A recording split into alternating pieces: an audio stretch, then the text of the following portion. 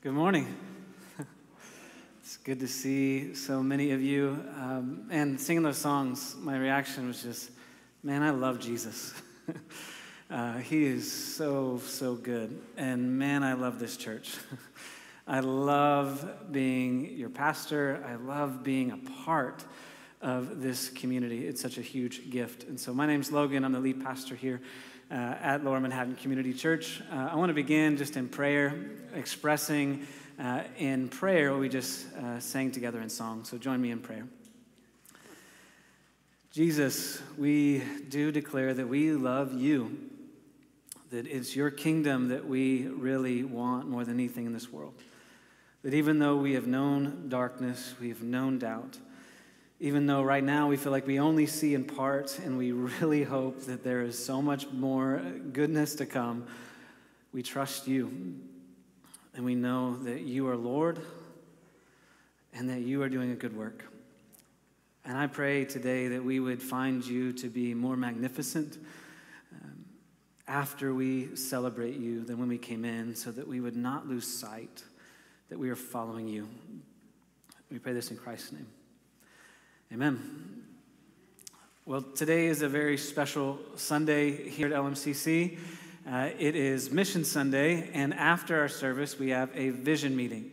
Mission Sunday is something we do every single year, and we do it to celebrate that we have a privilege to partner with over 20 organizations to take the message and the mercy of Jesus Christ into the streets of New York City and all over the world. And on our vision meeting, we're going to introduce to you new pastors, new staff, new vision and mission for what God has for us in the future, and initiatives that we are being called to as a church. And as I was preparing for this day and reflecting on it, I was just incredibly humbled and in awe of God for two reasons.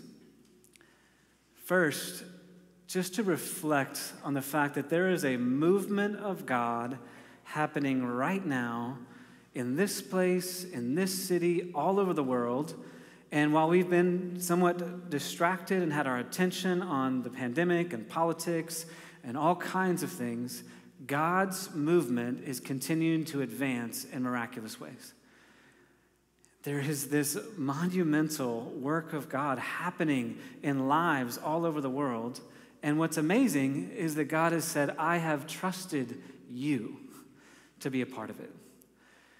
He has entrusted this church community with an assignment to participate in this move of God, in this moment. That he has not overlooked us, but he has seen us as someone he can trust and invite into that. And that's incredible. That God has a mission for this world, and he says, I want you to be a part of it, and I trust that you will. That's what he is saying to you and to me and to this church. And that idea that God is looking down on the earth and looking for people that he can trust with this mission has something that God's been just playing over and over in my head over this last month. That this God of the universe says, I look down at your brokenness. I look down on the hurting.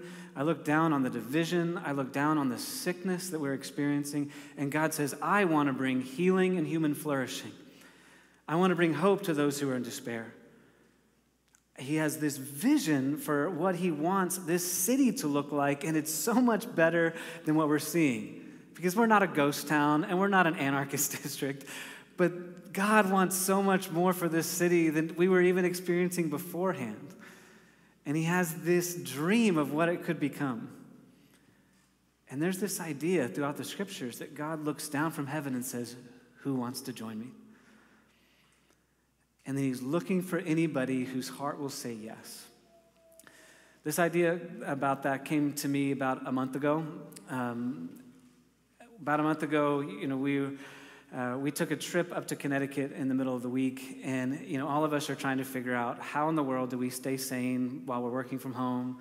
Those of us with kids are trying to figure out how we keep our kids sane in their educational environments on Zoom. And so we took this trip to see family we haven't seen in this entire year. We did rapid tests so that we could actually see them and hug them. And we finally got up to Connecticut where we were going on that Sunday night, ready for Monday to start, ready for school to begin, and we discovered that we forgot something very important, a computer charger.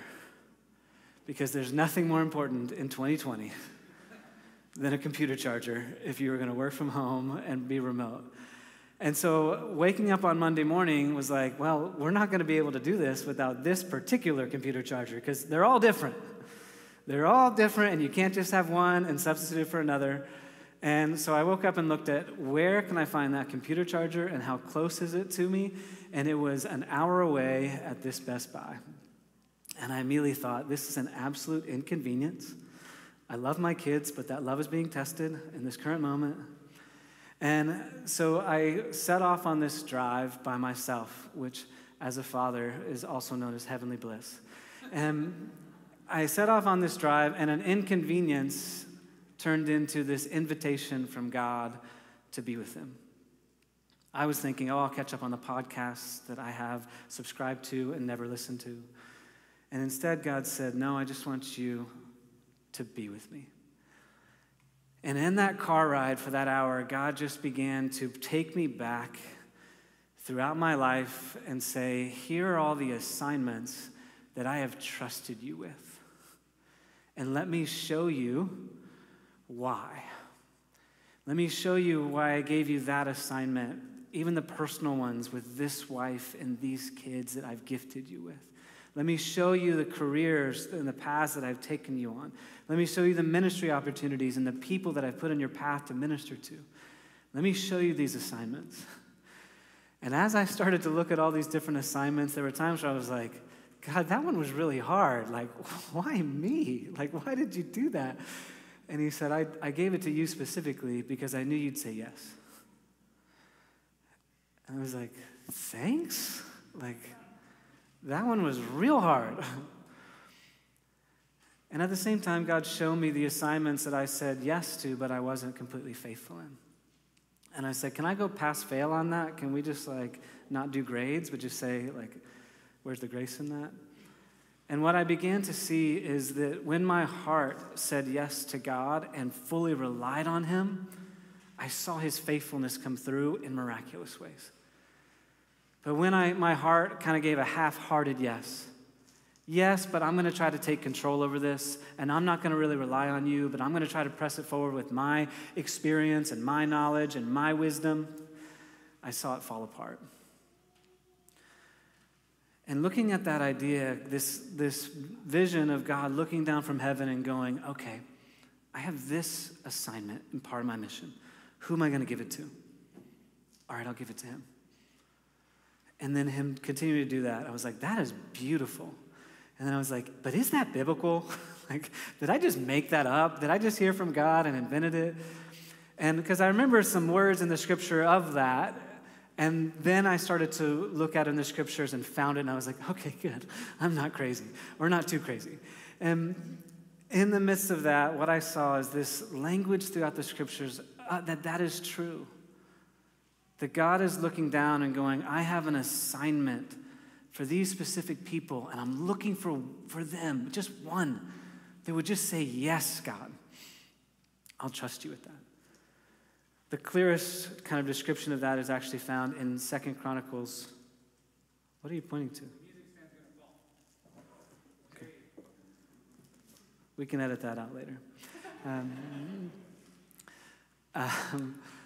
In 2 Chronicles chapter 16, verse 9, it reads that the eyes of the Lord run to and fro throughout the whole earth to give strong support to those whose heart is blameless toward him. That God looks throughout the earth and says, I'm ready with all of my strength to put it behind anyone whose heart will say yes. See, because we read that word blameless and we think, oh, if anyone's perfect or pure, and newsflash, no one. But the word is a heart that's made ready and a heart that is willing. That's all that God looks for. He's not searching your LinkedIn profile to go, let's see, does the resume line up with the job? He's not looking at your dating profile to go, did you curate it perfectly? He's looking down and saying, I just need a heart a willing spirit that says yes. And then my strength and my resume and my abilities, those get infused behind that heart to accomplish something they would never do on their own. See, that scripture came to King Asa. And it came in the 36th year of his reign. For the first 35 years, he had led with a heart that said yes to God. When he first became king, he said, I'm going to create this pure devotion where we will be a people that don't worship other gods, but that we will only worship God. And shortly after that, a battle came to him. And the army was 3 times the size of his. It says over 1 million people were coming against him. And his heart turned to God and said, "Oh Lord, there is no one like you to help. And so we turn to you, Lord, as our strength, and we rely on you." And it says, because of that, God routed this army, this kind of war coming against him. God defeated them on their behalf because they said, yes, I will rely on God. And for the next 35 years, King Asa said yes to God, yes to God, yes to God, until the 36th year. Because over those 35 years, he had amassed wealth and victories and experience. And after those 35 years, another army came against him, and he said, I'm going to rely on this wealth to create a partnership with another army so that they'll work with me to defeat it. And God said, because you did that, you're going to miss out on my strength and support. See, King Asa is us. We will say yes to God. And then eventually we're like, well, not that yes. Yes, and these things, but now that I've seen, the strength that I have, I'm going to rely on myself. And the testimony of the scriptures is that God continued to do that, looking throughout the earth, going, who will say yes? And all too often, he found that there was no one. In Ezekiel chapter 22, he rebukes the people of Israel because they're in a setting just like ours. As I read this, check off the boxes that sound like 2020 in New York City. He says, their princes in their midst are like wolves tearing the prey, shedding blood, destroying lives to get dishonest gain. Her prophets have smeared whitewash for them, seeing false visions and divining lies for them, saying, thus says the Lord God, when the Lord has not spoken. The people of the land have practiced extortion and committed robbery. They have oppressed the poor and needy and have extorted from the sojourner without justice. And I sought for a man among them who should build up the wall and stand in the breach before me for the land, that I should not destroy it. But I found none. He says, I'm just looking for one that will say yes to fight injustice. One that will say yes, that will stand to say, I will listen to God and not to false prophets. One that will say, I will not fall into this political division, but I will choose to follow the leadership of Jesus, the leadership of God. He said he found none. Will God continue to find none? The beauty of the scriptures is that pattern stops eventually and begins to shift because he found one, Jesus Christ, who came out of heaven from the Son of God and said, I will take on flesh and dwell amongst them, and I will walk to their lame and see them and help them walk. I will see them who need healing, and I will heal them. I will set prisoners free by the power of the Holy Spirit. And he will stand in the greatest gap, the gap between you and God. And on his cross, on the cross that he took, he shed blood for us so that he would bear our sin and our punishment. And then he would die for us so that he could resurrect. And there began to be a turning point where he would pour out the Spirit to anyone who would say, yes, you are King of Kings, Lord of Lords, no other name will we bow down to. And he says he pours his Spirit into them, changing their heart. From a heart of stone that said no to a heart of flesh so that he could mold and shape so that we would say yes. And that Holy Spirit inside of believers began to completely change the game, because God now looked down and he saw in them his heart. And he said, that's a heart I can use and put my full strength behind to give courage and support to accomplish my mission. And there he stands again looking down at us and says, who will say yes? And on Mission Sunday, what we are celebrating, is that we have looked out to partner with organizations and leaders who have that heart to say yes, and I will have God's heart. My heart is made ready and willing to go after the things that he cares about. And so we as a church historically have said yes. But we cannot be like King Asa. We must continue to say yes.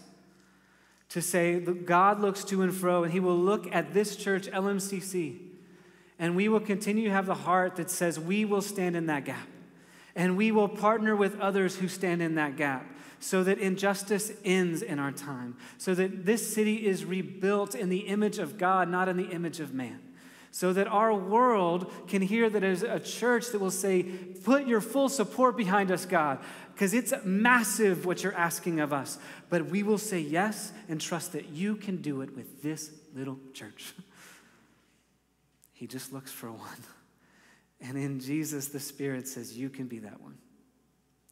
And here on Mission Sunday, we've historically allowed you to hear these stories of people who have said yes and those we have partnered with. And we prepared a video so that you can hear stories of how the yes of this community, partnering with the yes of others to God, has led to these miraculous and beautiful stories of God working in the lives of those who need it most. So let's watch this video.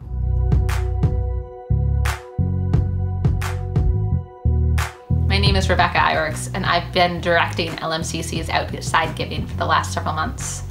I'm so excited that you get to join us this morning to celebrate. Since LMCC began, God has chosen to bless this particular group of people at this particular moment of time to be part of an amazing story where he has transformed this thing, this commodity that we call money, into something that is able to be a blessing, that is able to glorify God and is able to transform the world around us to look a little bit more like he intended. And so today, as we do every year, we set aside a Sunday to be able to celebrate the work that they are doing and that God has done through them.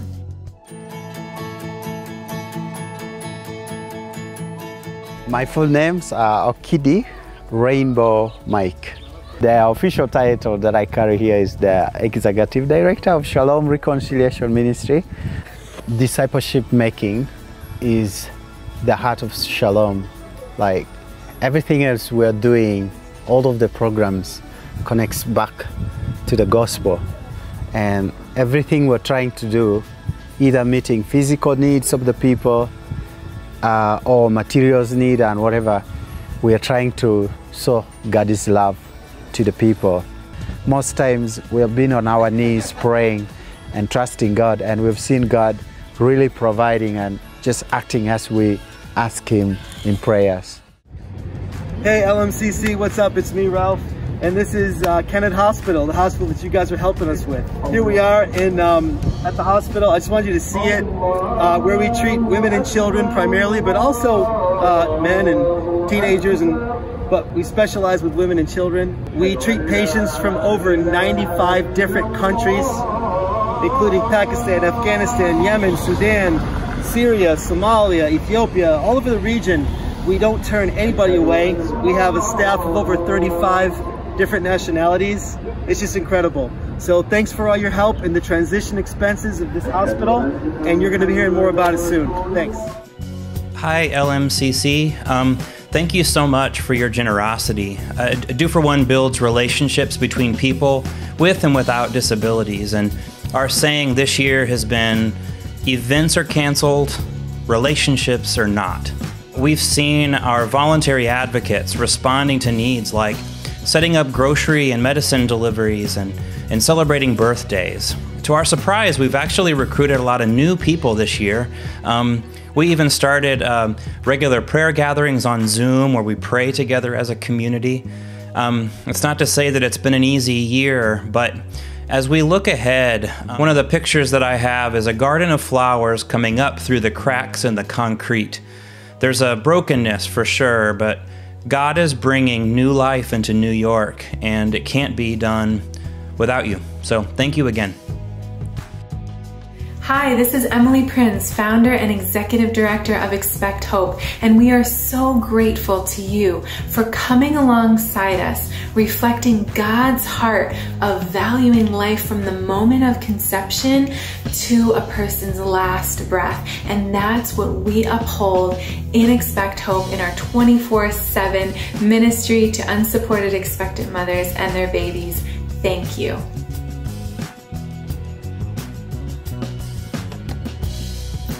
Hello, Lower Manhattan Community Church.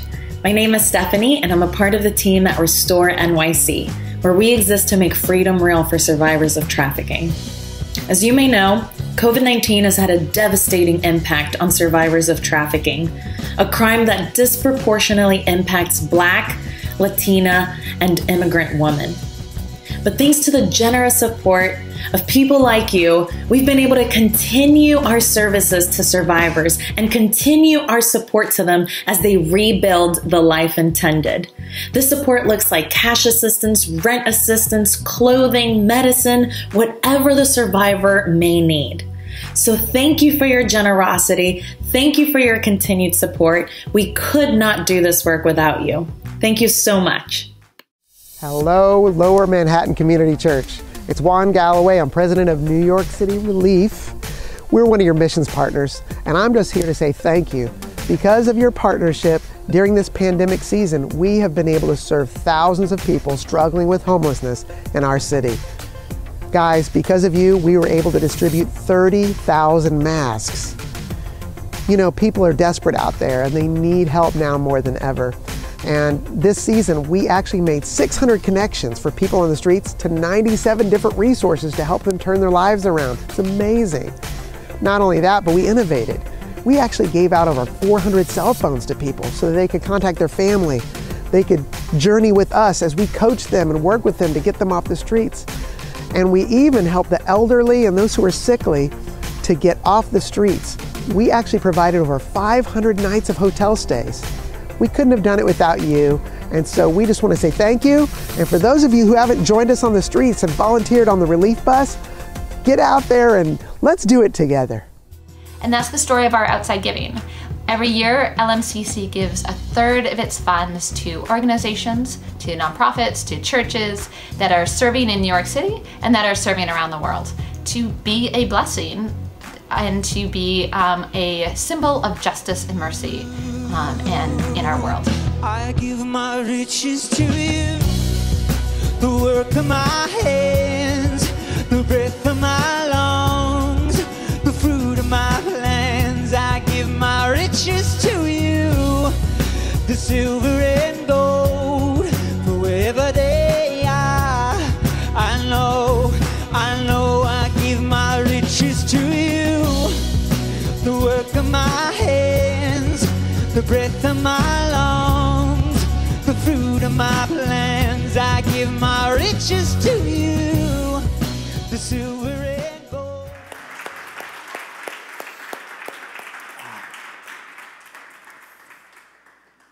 We always describe it as a humbling privilege to be a part of that. Just what an incredible video. Just a huge thank you to Michael and Rebecca and Kara.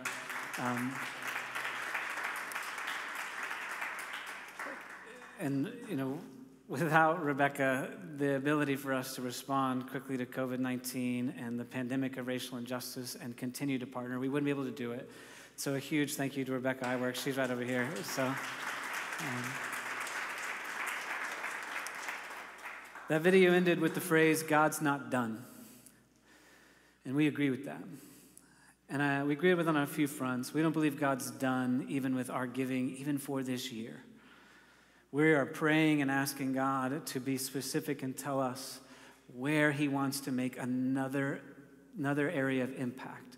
to say, I want money to be set free from something that we worship to be used as something to worship God and advance justice. And so we are praying for that, but we also believe that God is not done in what he has asked us to do. There will be new assignments for us as a church as we look ahead. One day this pandemic will end, and there is a rebuilding that God is wanting to see, a rebuilding of this community, a rebuilding of this city. And God looks down and he's looking for a remnant. He's looking for a remnant of people that just say, we will be the ones that say yes. We will be the ones that say, what you ask, we will do. We will be the ones that when you ask for our money, we will give it so we can be free and so others can experience freedom.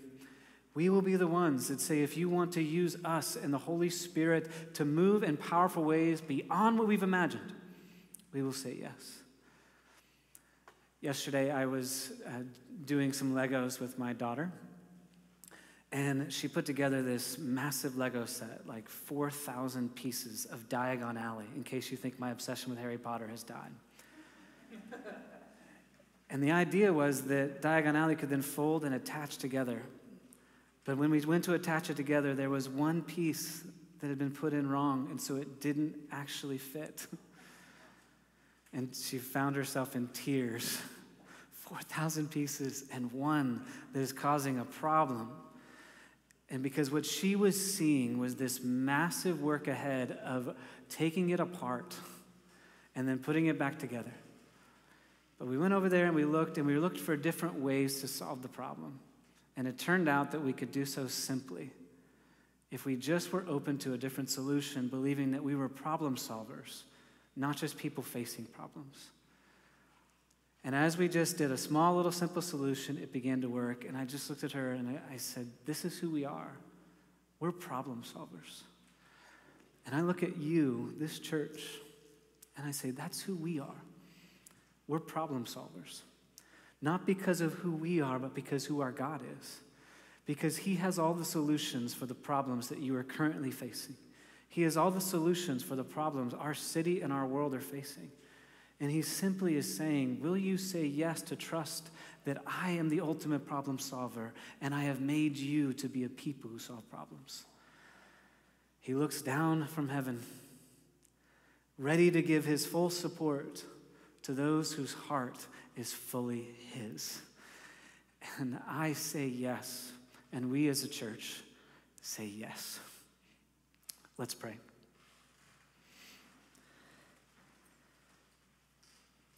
Father, I thank you that you are putting together a family that bears your name, that bears your identity, and bears your power to a world in desperate need.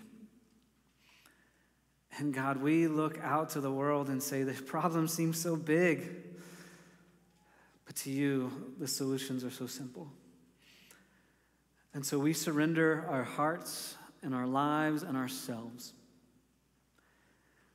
that your Spirit could use us to do miracles and to do massive works again and again and again, because we know that you're not done.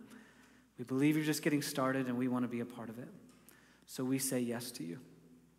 In Jesus' name, amen.